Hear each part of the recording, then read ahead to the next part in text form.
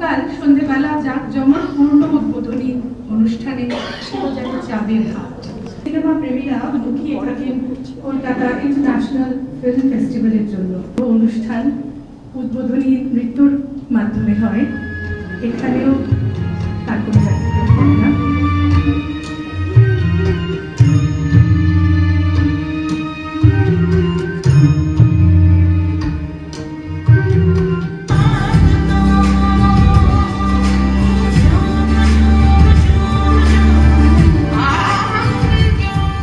মঞ্চে আসতে অনুরোধ জানাবো আমাদের আজকের বিশেষ অতিথিদের।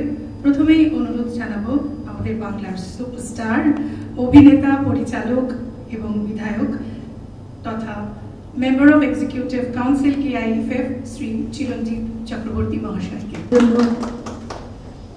এরপর মঞ্চে আসতে অনুরোধ জানাবো শ্রীমতী সুদেশনা রায়, সুদেশনা দিয়ে আমি বলি, বিশিষ্ট চিত্র পরিচালক এবং member of executive council KIFF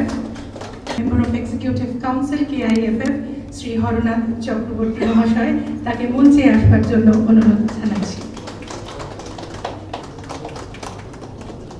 Shri Debashis Sen মহাশয়কে মঞ্চে আসবার জন্য অনুরোধ জানাচ্ছি। একটু করতালির মাধ্যমে আমরা একটু অভিবাদন জানাবো। ধন্যবাদ। ফেলিসিটেট করবার জন্য অনুরোধ জানাচ্ছি স্যারকে।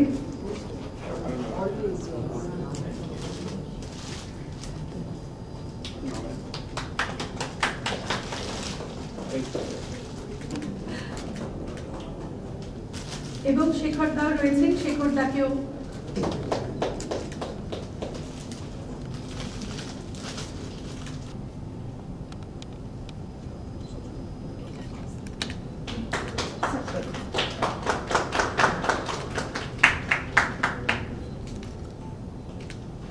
শীতের সকাল, মানে সেটা ক্যালেন্ডার বলছে, তবে আমার মনে হয় না এতটাও ঠান্ডা পড়েছে। যদি আরেকটুখানি জোরে হাততালি দিই আমার মনে হয় ভালো হবে। আরেকটুখানি জোরে একটু করতালি আওয়াজটা।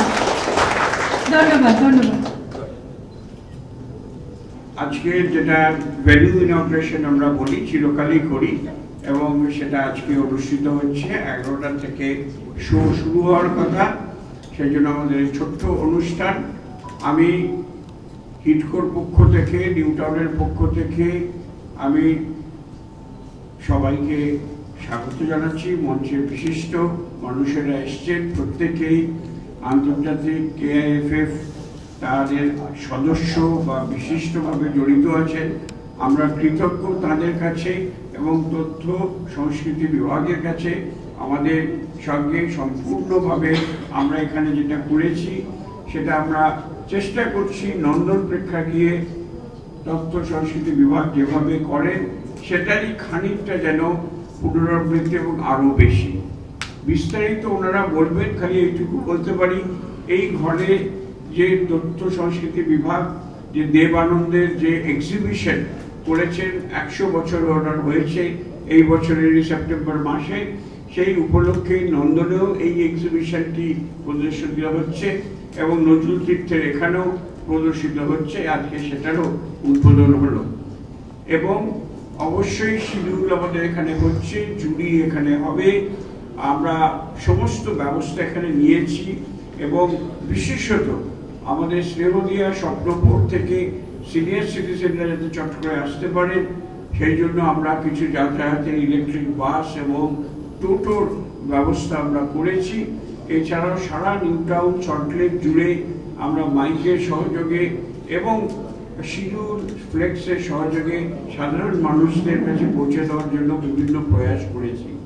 একটাই অনুরোধ থাকবে আমার নিউটাউনবাসীর কাছে এবং আশেপাশে এলাকার, যে আপনারা সবাই দল বেঁধে পরিবার পরিজন বন্ধু বান্ধব নিয়ে আসুন। এবারে সিলেকশনের মধ্যে বেশ কয়েকটি আমাকে শ্রী জাকির বাবু টিপস দিয়েছেন। সেই টিপস দিতে গেলে আমার কাছে যোগাযোগ করতে হবে, কোনটা কোনটা না দেখলেই নয়। সুতরাং দেখবেন, অনেক নতুন নতুন ফিল্ম আবিষ্কার করবেন, ভালো লাগবে। নমস্কার। টিপসটা কার কাছ থেকে নেবেন, স্যারের কাছ থেকে না চাকিদার কাছ থেকে? যাই হোক, তবে আমার মনে হয় সবকটা ছবি দেখে এরপরে আমরাই যাতে অন্যদের টিপস দিতে পারি সেইটা বেশি ভালো হবে। তো আশায় রইলাম এবং আমি অনুরোধ জানাবো আমাদের বিশিষ্ট অতিথিরা যারা রয়েছেন একটু দু চারটি কথা যদি একটু শেয়ার করেন। তুমি আমাদের হরদাকে ডাকি এবার। আমি ভালো বক্তা নই, বক্তা বসে আছে চিরঞ্জিত দা, ওনারাই বলবেন। তো আমাদের 29তম যে চলচ্চিত্র ফেস্টিভ্যাল শুরু হলো এবং এটা লন্ডনের সাথে নজরুল তীর্থ কিন্তু একান্তভাবে জড়িয়ে। এর আগেও আমরা নজরুল তীর্থে এসে অনুষ্ঠান করে গেছি ফেস্টিভ্যালে। তো এবারে প্রচুর ছবি আছে, 200-র উপরে ছবি। আমাদের প্রচুর ভেন্যু, প্রায় 23টার মতো ভেন্যু করা হচ্ছে, যেটা কোনো ফেস্টিভ্যালে কোথাও হয় না। এটা বিরাট মানে দায়িত্ব নিয়ে আমাদের কমিটি এবং আইএনসি ডিপার্টমেন্টের প্রতিটি যারা কর্মে যুক্ত স্টাফ থেকে আরম্ভ করে সবাই, এবং সবার উপর যিনি আছেন তিনি হচ্ছেন মাননীয় মুখ্যমন্ত্রী মমতা বন্দ্যোপাধ্যায়। তিনি আমাদের দায়িত্ব দিয়েছিলেন যে ভালো করে অনুষ্ঠানটা হোক, সুন্দর করে আড্ডা হোক, সুন্দর করে ছবি দেখানো হোক।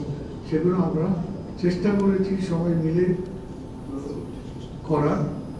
আর দেবাশিসবাবু সবসময় একটা ইউনিক মানুষ, ওনার হাতের ছোঁয়ায় আজকে লেকটাউন একটা অন্য রূপ দিয়েছে, ওটা একটা আলাদা রূপকার।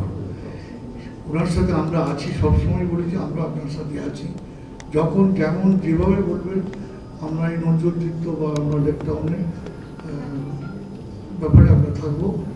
তো প্রচুর ছবি এসছে, বিদেশি ছবি এবং আমাদের ইন্ডিয়ান প্ল্যাটফর্মের প্রচুর ছবি, বাংলা ছবি।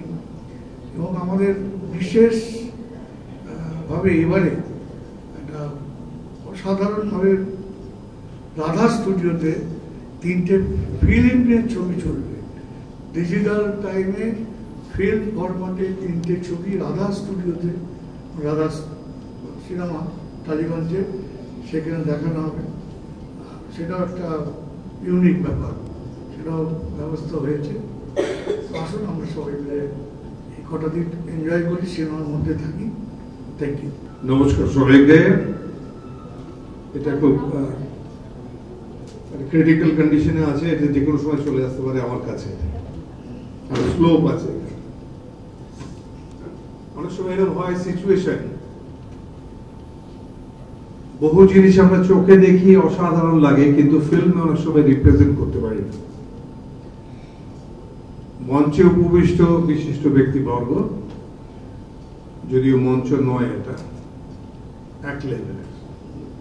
ফিল্মে আমরা যদি মঞ্চ দেখাতে চাই তাহলে আমাদের লো অ্যাঙ্গেল ক্যামেরা করে দেখাতে হবে যাতে উঁচু লাগে, আর আপনাদের একটু ওপর থেকে দেখে শুধু আপনাদের নিচু লাগে। এসব টেকনিক আছে। So the whole film making is little weird আর কি। আমার যেটা মনে হয়েছে 50 বছর সিনেমার সঙ্গে থেকে, মানে যেটা হচ্ছে সেটা হচ্ছে মেক বিলিভ। যেটা ঈশ্বর সৃষ্টি করেছেন, যেভাবে সৃষ্টি করেছেন, যেভাবে চলে, তার ভিতরে যে আলো আছে, নাটক আছে, চরিত্র আছে, সব কিছু আছে, তেমনি আমরা যেন সেকেন্ড গড যারা মেকার, তারা যেন এটাকে রিক্রিয়েট করে। সেই জায়গাটাকে 50 বছর আগেরটাকে, 200 বছর আগেরটাকে, কালকেরটাকে, বিভিন্ন সময়টাকে তারা ধরেন এবং সেটাকে রিক্রিয়েট করেন। যেটা হয়েছিল হয়তো সেটা উপন্যাসে লেখা হয়েছে, আবার সেটা আমরা সিনেমা নিয়ে এলাম, তারপর অনেক পরে আনছি। তো এইটা আমার কাছে খুব মজা লাগে। তার মধ্যে শব্দ আছে, মানসিকতা আছে, তার মধ্যে সুর আছে, সব আছে, যা যা আমাদের চারপাশে আমরা দেখি ঈশ্বরের সৃষ্ট এই পৃথিবীতে। সেই সিনেমার মানে মোহে পড়ে খুব খুব চাইতাম আমরা যে আমরা বিদেশের ছবিগুলো দেখতে পাই না কেন। বাছা বাছা যে ছবিগুলো কমার্শিয়ালি আসতো সেটা হচ্ছে হলিউডের ছবি, সেগুলো আমরা দেখতাম, আমরা এনজয় করতাম, ডেফিনেটলি আমরা দেখতাম। আমি কোভেদিস দেখতাম, আমি স্পার্টাকাস দেখতাম, আমি বেনহার দেখতাম, কত কত ছবি দেখেছি, হয়তো সেইভাবে, কিন্তু যে সিনেমার একটা বিশেষ দিক আছে সেটা হচ্ছে আমাকে বলতে পারি আমরা সেটাকে বেটার সিনেমা বলি আমরা, যার জন্য ভাগ করা হলো পরে। আগে এটা art film and commercial film ছিল, পরে এটাকে ভাগ করা হয়েছে বেটার সিনেমা মানে কমার্শিয়াল সিনেমা বা চালু সিনেমা হিসেবে। সেই ছবিগুলো সেগুলো আমাদের দেশে কখনো আসতো না। তো মানিকদা, চিদানন্দ দাশগুপ্ত এরা মিলে ফিল্ম সোসাইটি তৈরি করেছিলেন। তখন খুব উৎসাহিত হয়ে পড়লাম আমরা দৌড়ে গেলাম, সেখানে মেম্বার হলাম। আমি গোখেল কলেজে ওখানে দেখেছি, স্কুলে ওখানে দেখেছি যে দেখানো হতো, বহু ছবি দেখেছি আমি, জ্যোতিমান, আমরা সব যেতাম ছবি দেখতে যেতাম, অদ্ভুত অদ্ভুত ছবি দেখতাম, থ্রোন অফ ব্লাড দেখতাম, কারাশোয়ার ছবি দেখতাম, কত লোকের, কত মানুষের, কত বিখ্যাত ডিরেক্টরের ছবি দেখেছি। সেগুলো এখনো খুঁজে কিন্তু আমি পাই না। নেটে নাকি সব পাওয়ার কথা, কিন্তু এখনো অনেক খুঁজি, কিন্তু অনেক সময় পাই না ছবিগুলো সব। সে একটা এক্সপিরিয়েন্স চলতো। কিন্তু যখন এখানে ফেস্টিভ্যাল হওয়া আরম্ভ হলো, কলকাতা ফেস্টিভ্যাল, এবং সেটা যখন মমতা এসে যখন সেটাকে ইন্টারন্যাশনাল করে দিলেন, সেটা একটা দারুণ মুহূর্ত, সাংঘাতিক মুহূর্ত পাওয়ার জন্য। শয়ে শয়ে ছবি, যেটা একটা দুটো তিনটে করে আমরা ওখানে আনতে পারতাম সোসাইটিতে, অনেকদিন বাদে বাদে হয়তো 150 উজালা দেখছি হয়তো, সেই জিনিসটা একটা কিছুদিন ধরে কদিন দেওয়া হয়েছে, তার ভিতরে অজস্র ছবি আসছে। শুধু একটাই প্রবলেম আছে, কেউ যেমন ঠাকুর দেখে, সে ঠাকুর দেখার মতো হবে না যে আমি 100টা দেখেছি, তুই 200টা দেখেছিস, ও 3টে দেখতে পেরেছে মাত্র, মানে রোজ ঘুরে ঘুরে দেখবো, 4 দিন ধরে দেখবো। সেটা এখানে করলেও কিন্তু এটা শেষ করতে পারবো না, এত ঠাকুর আছে এখানে, এত ছবি এসছে, এত ভালো ভালো ছবি এসছে। সেই জন্য ওদের পণ্ডিতদের একটু হেল্প নিতে হবে, যেমন এখানে চাকির কাছ থেকে হেল্প নিতে হবে আমার, কোন কোন ঠাকুর দেখবো, তো সেটা জেনে নেওয়া যাবে। তো আসুন আমরা কতদিন একটু উপভোগ করি, যেটা সত্যি কথা বলতে গিয়ে আমি আমার ইয়াং এজে পাইনি যে সুযোগ সুবিধাটা, সেগুলো এখন পাচ্ছি আমি। আমার একটা মুশকিলও আছে, তখন এত ব্যস্ত ছিলাম না, হয়তো রোজ 3টে ছবি দেখে ফেলতে পারতাম, এখন আবার অতটা সময় নেই আমার কাছে, সেটা একটা প্রবলেম। কিন্তু তবু ছবি তো দেখবই, ভালো ছবি নিশ্চয়ই দেখবো, বেছে বেছে দেখবো, ভালো মন্দ বিচার করব, শিখবো। আসল কথা হচ্ছে শেখা, শিখবো। মানুষের দ্বিতীয় ভগবানের সৃষ্টি, এই মানুষের নতুন সৃষ্টিগুলো আমি দেখবো, এটি আমার আশা। ভালো থাকবেন, সুন্দর থাকবেন, ছবি দেখবেন। মঞ্চ বলবো না, যেটা বললেন চিরঞ্জিতদা, আমরা সবাই এক লেভেলে, আমরা সবাই রাজা আমাদের এই রাজা রাজত্বে। তো আমরা সবাই যারা মঞ্চে রয়েছেন তারা আমারই সমসাময়িক এবং আমারই খুব প্রিয় মানুষজন। তাদের সবাইকে প্রথমেই জানাচ্ছি যে আপনারা যারা এখানে এসেছেন, এবং তাদের বলছি যে ফিল্ম ফেস্টিভ্যালটা নিয়ে তো অনেক লেখালেখি, অনেক কথা হলো। এই ঘরটায় যেটা আমার খুব ভালো লাগছে দেখে, যে যেখানে আমরা বসে আছি সেখানে রয়েছে দেবানন্দের এক্সিবিশনটি। আমি একটু গরুর রচনার মতন এক্সিবিশনেই ফেরত চলে যাচ্ছি, তার কারণ ফিল্ম নিয়ে বলার মতন শেখরদা রয়েছেন, চাকি রয়েছেন, অলরেডি চিরঞ্জিতদা এবং হরদা বলেছেন, কিন্তু এক্সিবিশন নিয়ে বলার জন্য আমি একাই এখানে রয়েছি। আমাদের এবারে প্রতি বছরই কলকাতা ইন্টারন্যাশনাল ফিল্ম ফেস্টিভ্যালে এক্সিবিশন হয়। গত বছর যেরকম হয়েছিল অমিতাভ বচ্চনকে নিয়ে এবং গোদারকে নিয়ে, তো এবছরে যেহেতু অনেকেরই সেন্টিনারি, সেই রকম তাই মৃণাল সেনের সেন্টিনারি উপলক্ষে নন্দন ফয়ারে ওনার একটা প্রদর্শনী রয়েছে, আর দেবানন্দের সেন্টিনারি, তাই ওরও প্রদর্শনী এখানে যেরকম রয়েছে গগনেন্দ্র প্রদর্শনশালায়ও রয়েছে। আর এই প্রদর্শনীর সঙ্গে জড়িত থাকায় আমি এটা পড়তে পড়তে ওদের সম্বন্ধে আবার করে নতুন করে জানান। দেখুন, দেবানন্দ হচ্ছে আমি যখন ছোট তখন সেই সময়কার হিরো, এবং আমার কি বলবো ইউথের হিরো, সেই জন্য ওকে একরকম ভাবে তখন দেখেছিলাম।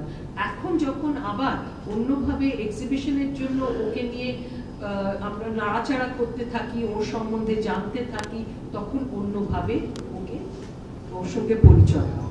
আরেকটা হচ্ছে যে মৃণালদার যে এক্সিবিশনটা, মৃণাল সেনকে আমার সৌভাগ্য হয়েছিল চাক্ষুষ ওর সঙ্গে আলাপও ছিল, ওর সঙ্গে অনেক কথাও হতো। আমার এডিটর ছিলেন, আমি একটি পত্রিকায় কাজ করতাম, অপর্ণা সেন, তিনি মৃণালদার সঙ্গে কাজ করেছিলেন একটা ছবিতে। যখন উনি এডিটর, তার আগেও করেছেন, কিন্তু যখন উনি এডিটর সেই সময় তো আমরা প্রায় ওর কাছে যেতাম মৃণালদার সেটে। এবং আমার মনে আছে মৃণালদার ছবি করাটা ছিল একেবারে অন্য রকম। আমি এখন নিজে ছবি করতে গিয়ে দেখেছি আমি ভীষণ টেন্স হয়ে যাই, এটা এই সময়ের মধ্যে হচ্ছে না ওটা। উনি কিন্তু খুব রিল্যাক্সড ভাবে এবং খুব ন্যাচারালি নর্মালি উনি কিন্তু মানুষের সঙ্গে মিশে যেতেন। এবং আমার মনে আছে আড্ডা দিতে দিতে আমরা এমনও হয়েছে যে উনি কথা বলছেন, শটটা রেডি হচ্ছে, আলোয় ওর অ্যাসিস্ট্যান্টরা এসে বলছেন না কথাটা শেষ হোক তারপরে আমরা যাচ্ছি। এবং আমরা গেছি এবং খুব তাড়াতাড়ি সুন্দরভাবে উনি জিনিসটা তৈরি করছেন। উনি যে খুব সময় নষ্ট করতেন সেইভাবে তাও নয়। আর আরেকটা জিনিস যেটা খুব আমার ভালো লেগেছে এবং যেটা রঞ্জিত দাও বলেছেন আমাদের যে এখানে আপনারা ভিডিওটাতেও দেখবেন যে রঞ্জিত দা বলেছেন যে উনি এমনিতে স্ক্রিপ্ট, উনি ইন্টারভিউ যখন করেন তখন তো উনি একটি নতুন আঙ্গিককে ছবি করার চেষ্টা করছিলেন এবং তার মধ্যে ওনার একটা এলিয়েনেশন বা ব্রেস্টিয়ান একটা থিয়েটারের জগৎ থেকে উনি নিয়েছিলেন, যে কারণে রঞ্জিতদার নাম ওখানে রঞ্জিত মল্লিকী। এবং রঞ্জিতদাকে যখন একটা সিন করতে নিয়ে গেছে ওই পুলিশ স্টেশনে, তখন রঞ্জিতদাকে বলেছেন যে চল একবার সিনটা এই হবে, সিচুয়েশনটা এই, তুমি ওকে ধরে এনেছো, তোমার খুব তাড়া আছে, তোমাকে চলে যেতে হবে তাড়াতাড়ি, তোমার ইন্টারভিউ আছে, সেই জন্য কিন্তু তোমাকে এটা বলতে হচ্ছে, শুরু করো। তো রঞ্জিতদা জিজ্ঞেস করেছেন আমি শুরু করবো কি করে, আমাকে ডায়ালগ দিন। তখন উনি বলছেন না ডায়ালগ কি, ও যা প্রশ্ন করবে তুমি উত্তর দিয়ে দেবে। এবং সেইটা এত স্বতঃস্ফূর্ত ভাবে হয়েছে যে রঞ্জিতদা আজও সেটা মনে রাখেন। এবং উনি বলেছেন যে উনি কোনোদিনই মানে এরকম ভাবে এর পরেও কখনো ছবি করেননি, আগে তো নয়, কারণ ওনাকে নিয়েই ছিলেন মৃণালদা, যাতে ওকে এমন একজন মানুষকে যাকে কেউ চেনে না। এবং উনি অনেককে নতুন অনেককে জায়গা করে দিয়েছেন। তো আমি যেটা বলবো যে মৃণালদার এক্সিবিশনটায় যদি আপনারা কষ্ট করে এখান থেকে গগনলেন্দ্র প্রদর্শনশালায় আসতে পারেন খুব ভালো লাগবে। আর দেবানন্দেরটাও এখানে একটা জিনিস আমি দেখলাম যে এরা দুজনেই সেঞ্চুরিয়ান, অর্থাৎ 1923-এ এনারা জন্মেছেন এবং পরবর্তীতে ওরা যখন মানে ওদের কেরিয়ারটাও ওই শুরু হয়েছে 40-এর দশক থেকে, মধ্য 40 থেকে। কিন্তু মৃণালদা যে কত স্ক্রিপ্ট লিখেছেন এবং স্বপ্ন দেখেছেন এবং ওর জীবন যত পড়েছি, আমার কিন্তু সত্যি বলবো যে আমরা যারা ছবি করি এবং অনেক সময় আমাদের একটা দুঃখ থাকে, একটা সময় থাকে যে কেউ আমার ছবিটা সেরকম হিট হলো না, আমার সম্বন্ধে সেরকম লোকে জানছে না, আমার ছবি সেরকম প্রচার হচ্ছে না, এটা নিয়ে চিন্তা করলে হবে না, কাজ করে যেতে হবে। এবং উনি সেটা বারবার বলেছেন। ওরও অনেক সময় এরকম ওর মতন লোক যিনি আন্তর্জাতিক পর্যায়ে এত অ্যাওয়ার্ড পেয়েছেন এবং তিনি হচ্ছেন ওয়ান অফ দ্য ফিউ যিনি দ্য বিগ থ্রি কান, বার্লিন, ভেনিস সব জায়গায় উনি অ্যাওয়ার্ড পেয়েছেন। সেই মানুষটিও কিন্তু তার মধ্যেও কোনো সময় ডিপ্রেশন হতো, তার মধ্যেও মনে হতো, কিন্তু উনি সেটাকে ফুৎকারে উড়িয়ে দিয়ে এগিয়ে যেতে পারতেন। আমি আরেকটা জিনিস যেটা ওর ভালো লেগেছে যে ওর ছেলেও আমাদের খুব হেল্প করেছে এবং যতবারই কুণাল সেনকে আমরা যা চেয়েছি উনি সঙ্গে সঙ্গে সেটা আমাদের করে দিয়েছেন। যেরকম আমি কিছু মেমোরাবিলিয়া চেয়েছিলাম, তার জন্য উনি একটা চেয়ার মৃণালদা সেটা যেটা উনি ব্যবহার করতেন সেটা উনি আমেরিকা থেকে দিল্লিতে ওর বোনের কথা বলেন, আমি তাকে দিল্লিতে ফোন করি, সেই বোন আবার তারা কতটা যে ভালোবাসে এবং প্রত্যেকেই বলছেন আমাদের কাকার এক্সিবিশন হচ্ছে, আমরা কিন্তু খুব ভেরি হ্যাপি অ্যাবাউট ইট। আর এই দেবানন্দের এই এক্সিবিশনটার জন্য আমি এটা যে হচ্ছে সেটা বলে আমি একটা মেসেজ করেছিলাম নবকেতনের কেতন আনন্দকে।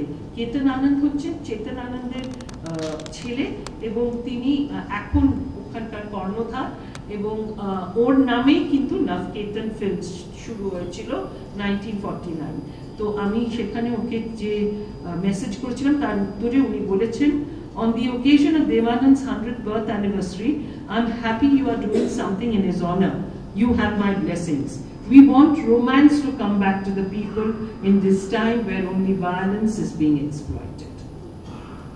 এইগুলি হচ্ছে কিফে আমার প্রাপ্তি। Thank you. সকলকে শুভ সকাল।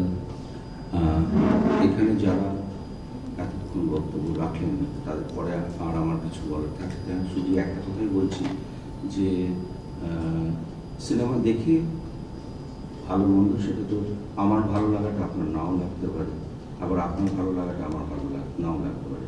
সুতরাং ভালো লাগা এই বিষয়টা তো সম্পূর্ণভাবে নির্ভর করছে একদম ব্যক্তিগত জায়গা থেকে। সুতরাং সিনেমা দেখাটা আমি বলবো যে অনুরোধ করবো যে সকলে সিনেমা দেখুন, ভালো নিশ্চয়ই লাগবে, কারণ সব রকমের ছবি রয়েছে। আর হরদা যেটা বললেন যে এবছর আমরা সেলিব্রিটির ছবি দেখাচ্ছি, তার আরও একটা তাৎপর্যপূর্ণ কারণ হলো যে এই 2023 সাল, এটা 1923 সালে আমাদের প্রথম 16mm ক্যামেরা আবিষ্কার হয়, মানে প্রথম আমরা 16mm ছবি দেখতে পাই। সুতরাং 16mm এটা শতবর্ষ, এবং মৃণাল সেনের এবং দেবানন্দের যেরকম আমরা শতবর্ষ দেখছি এবং 16mm শতবর্ষ। সুতরাং সেই জায়গা থেকে কিন্তু আমরা এই সেলুলয়েডটাকেও রেখেছি এবারের উৎসবে, এবং যারা সেলুলয়েডে ছবি দেখতে অভ্যস্ত তার প্রতি যাদের প্রেম রয়েছে তাদের কাছে অনুরোধ যে আপনারা চলে আসুন রাধা স্টুডিওতে। 3টি ছবি দেখানো হবে, যার মধ্যে 2টি হচ্ছে মৃণাল সেনের ট্রিবিউট এবং একটি হচ্ছে আমাদের সম্প্রতি তাকে আমরা হারালাম সৌমেন্দু রায়, তার অসম সংকেত, তার জীবনের প্রথম রঙিন ছবি ওটি, সেটিও দেখানো হবে। আর আরও একটি সুখবর রয়েছে, বোধহয় সেটা আজকে থেকে বোধহয় চালু হবে, যে নন্দন এবং নজরুল তীর্থ এর মাঝখানে আমাদের কিন্তু যাতায়াতের জন্য সরকারি ব্যবস্থা রয়েছে, একটি বাস চলবে সারাক্ষণ, এবং সেই বাসে আমরা যারা নন্দনে ছবি দেখতে পাচ্ছি না তারা যাতে দৌড়ে আমরা নজরুল তীর্থে আসতে পারি, এবং নজরুল তীর্থের যারা রয়েছেন যারা ছবি দেখতে পাচ্ছেন না তারা যাতে গিয়ে নন্দনে দেখতে পারেন। এই নন্দন এবং নজরুল তীর্থের যে যোগসূত্র সেটা মনে হয় আজকে থেকে আপনারা সেই সুবিধা পাবেন। ধন্যবাদ। অনুষ্ঠানের প্রায় শেষ পর্ব। এখানে আমাকে ধন্যবাদ জানানোর জন্য বলা হয়েছে। ধন্যবাদ জানাতে যে প্রথম যেটা আমি বলবো যে বাংলা সিনেমায় উত্তম সৌমিত্রের পরে 3 জনের একটা জুটি আসে, সেই জুটি হচ্ছেন প্রসেনজিৎ, চিরঞ্জিত আর তাপস পাল, এবং সেই জুটির অন্যতম চিরঞ্জিতকে আমরা এখানে, ওনার আসল নাম অনেকেই আমরা জানি না, কিন্তু চিরঞ্জিত নামটা সবাই জানি এবং উনি এখানে উপস্থিত। এটা আমি খুব গর্বের সাথে ধন্যবাদ জানাতে মানে নিয়ম মতো বলতে হচ্ছে, কিন্তু আমি খুব গর্ববোধ করছি যে আজকে সামনে ওনাকে দেখতে পাচ্ছি। ওনার অসংখ্য সিনেমা দেখেছি, আমাদের যৌবন কালটা ওনার এবং ওনার যে আরো 2-3 জন সহযোগী সহকর্মী তাদের সিনেমা দেখে চলেছে, এবং আমি তাকে ধন্যবাদ জানাচ্ছি। এখানে ধন্যবাদ জানাতে হচ্ছে আমাদের সত্যজিৎ রায়, মৃণাল সেনের পরবর্তী উত্তরাধিকারী শ্রী হরনাথ বাবু এখানে আছেন, ওনাকে ধন্যবাদ জানাচ্ছি। ধন্যবাদ জানাচ্ছি এখানে উপস্থিত প্রেমেন্দ্র চাকি এবং শেখর বাবুকে, এবং এখানে যার পরিচালনায় এন্টায়ার নিউটাউনে, আমি নিউটাউনের হিটকোতে এখন আছি, হিটকো, এমকেডিএ এবং পাশে নবদিগন্ত, এই 3টে অর্গানাইজেশনের যিনি রূপকার বলবো তাকে ধন্যবাদ জানাচ্ছি। আপনারা এখানে যারা উপস্থিত আছেন ইনক্লুডিং সাংবাদিক, তাদের ও একটা জিনিস আমি খানিকটা আবেগে চিরঞ্জিত চক্রবর্তীর আবেগেই বলবো যে সুদেশনাদি এখানে আছেন, ওনার অসংখ্য, আমি পরিচালক হিসাবে খুব আমার ধারণা নেই, কিন্তু শিল্পী হিসাবে ওনার অসংখ্য ছবি আমি দেখেছি, সে টিভিতে হোক সিনেমায় হোক। আমি আমি খানিকটা আবেগে, মানে চিরঞ্জিত আবেগে খানিকটা এড়িয়ে গেছি। দিদি ক্ষমা করবেন। সবাই খুব ভালো থাকুন এবং একদিন এই সিনেমাগুলো এনজয় করুন, এই বলে শেষ।